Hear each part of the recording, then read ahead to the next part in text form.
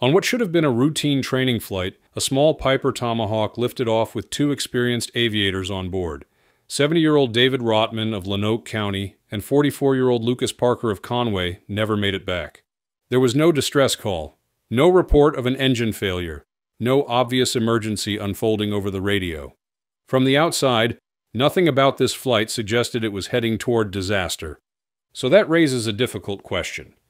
How does a familiar airplane, flown by a capable crew, depart on an ordinary instructional flight and then slowly unravel without either pilot fully understanding what is happening? To answer that, we need to walk through this accident carefully, not dramatically, not emotionally, but step by step, following the same path the investigators did and paying close attention to the quiet details that matter most.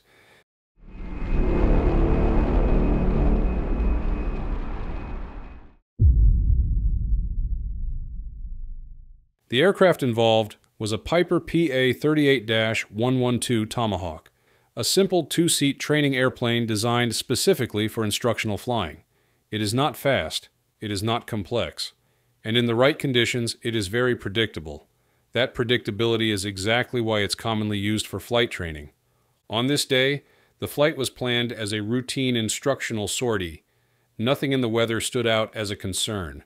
There were no reports of turbulence, icing, or reduced visibility. Fuel was not an issue, and there was no indication of a pre-existing engine problem.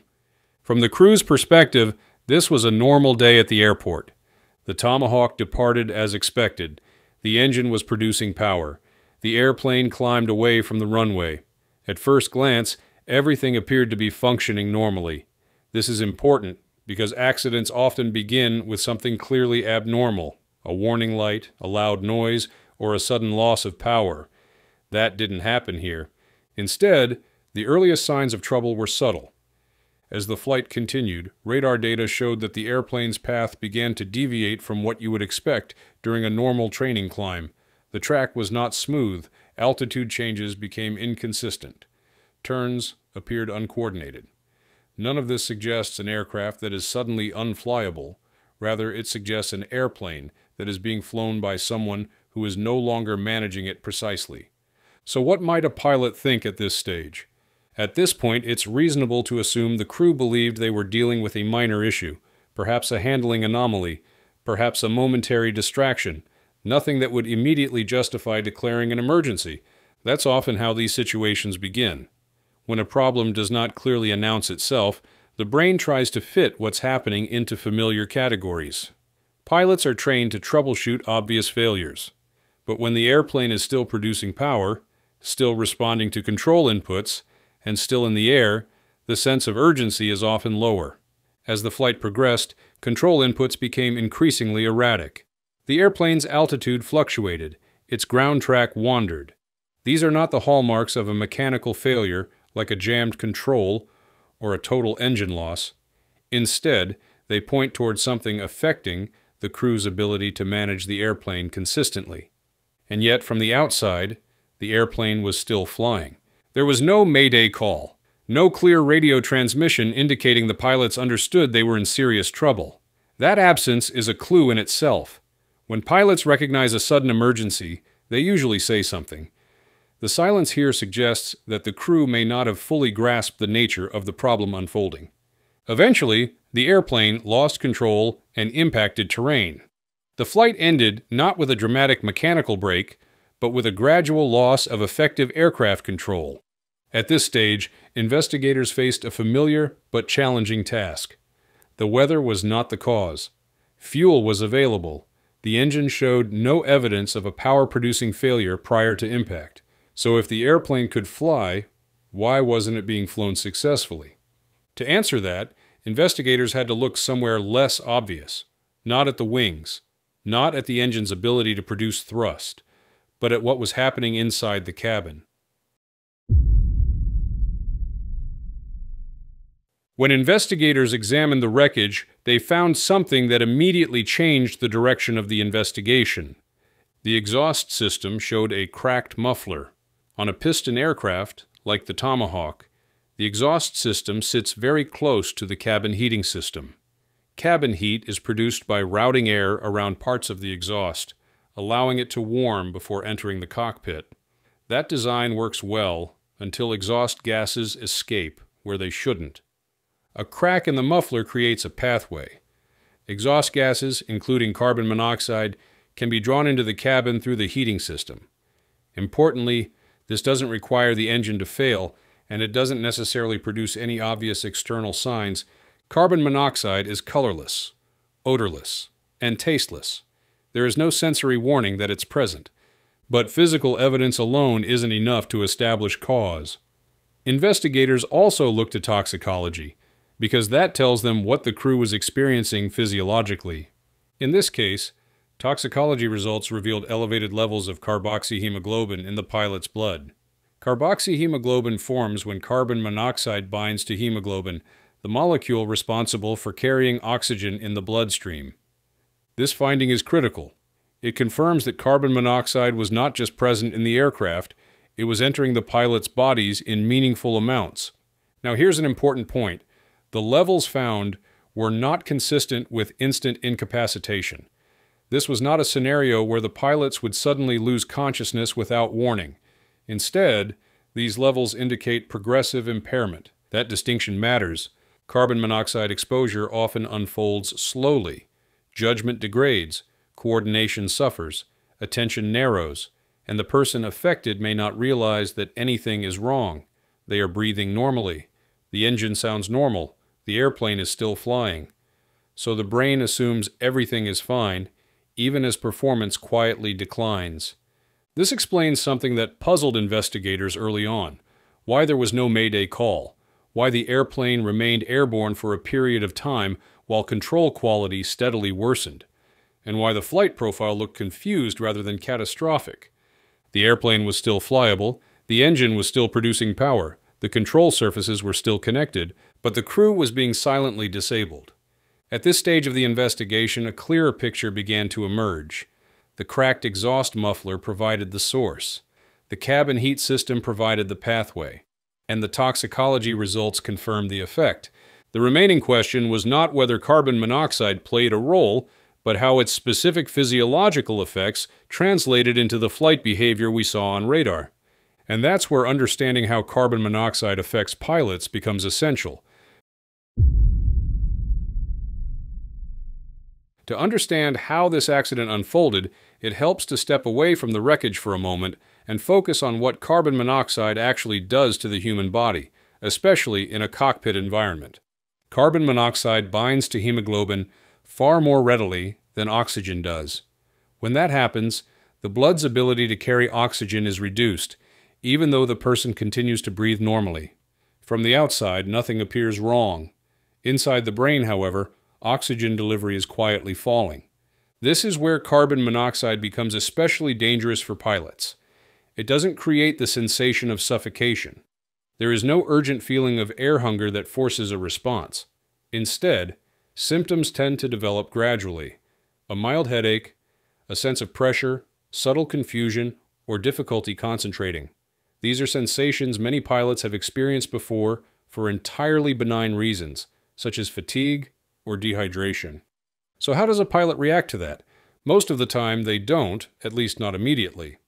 The brain attempts to compensate. Tasks take slightly longer. Control inputs become less precise. Decision-making narrows. The pilot may still believe they are functioning normally, even as performance declines. In this accident, that gradual impairment helps explain the flight profile investigators observed. The aircraft did not suddenly depart controlled flight. Instead, it showed increasing difficulty maintaining altitude and direction. Control corrections became inconsistent. This is exactly what you would expect when a pilot is still conscious, still engaged, but no longer processing information accurately. At the same time, carbon monoxide affects situational awareness. A pilot may struggle to interpret what the airplane is doing, or misjudge how serious a deviation really is. That makes effective troubleshooting almost impossible. If you don't realize you're impaired, you don't take the steps needed to protect yourself. This pattern appears repeatedly in general aviation accidents involving carbon monoxide. The airplane continues flying. The engine sounds normal. The crew attempts to manage what they believe is a minor issue until control is finally lost. And that leads to a difficult question. If a pilot doesn't recognize their own impairment, what chance do they have to intervene in time?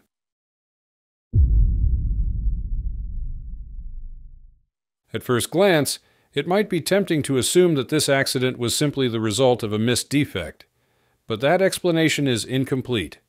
Exhaust systems on piston aircraft operate in harsh conditions. Over time, cracks can develop, particularly in areas that are difficult to see without removing surrounding components.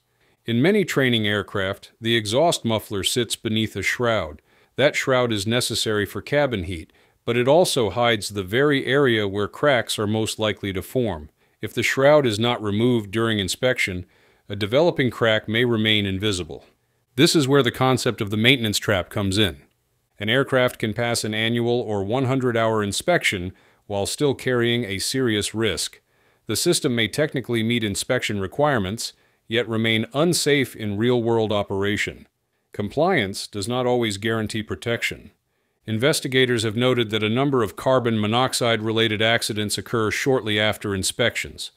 That doesn't mean inspections are ineffective. It means that certain hazards are particularly easy to miss unless they are actively sought out. In this case, the cracked muffler was not an obvious external failure. It did not cause a loss of engine power. It did not announce itself with noise or vibration. But once cabin heat was selected, it allowed exhaust gases to enter the cockpit environment. The NTSB has repeatedly emphasized the importance of thorough exhaust inspections, including removal of shrouds when necessary. This accident reinforces why that guidance exists. Without direct visual access, some of the most dangerous failures remain hidden. The lesson here is uncomfortable, but important. An airplane can be legally airworthy and still carry a latent risk that only becomes apparent in flight. And once that risk begins affecting the crew, there may be very little time to respond. When engineering controls and maintenance defenses fail, what remains is detection. For years, carbon monoxide detection in light aircraft relied heavily on passive indicators, small cards or spots that change color in the presence of CO. These devices are inexpensive and simple, but they have a critical limitation. They require the pilot to notice the change and interpret it correctly. In an accident like this one, that limitation matters. Carbon monoxide impairs the very skills needed to recognize danger. By the time a passive indicator changes color, the pilot's ability to respond may already be compromised. That's why the NTSB has strongly recommended the use of active carbon monoxide detectors with audible and visual alerts. These devices do not rely on the pilot noticing something subtle. They actively interrupt the cockpit environment, forcing attention at a stage when meaningful action is still possible. An early alert could have changed the crew's options. Ventilation could have been increased, cabin heat turned off. An immediate landing initiated while cognitive function was still largely intact. None of these actions require perfect flying, just timely recognition. Looking back at this accident, it becomes clear that it was not the result of a single failure. It was a chain, a hidden maintenance vulnerability, undetected carbon monoxide entering the cabin, gradual human impairment, and finally, loss of control. David Rottman and Lucas Parker were not inexperienced pilots making reckless decisions. There is no indication they knowingly accepted unnecessary risk. What they encountered was an invisible hazard that eroded their ability to respond without ever clearly revealing itself. This accident reminds us of something aviation teaches repeatedly. Safety margins are rarely destroyed all at once.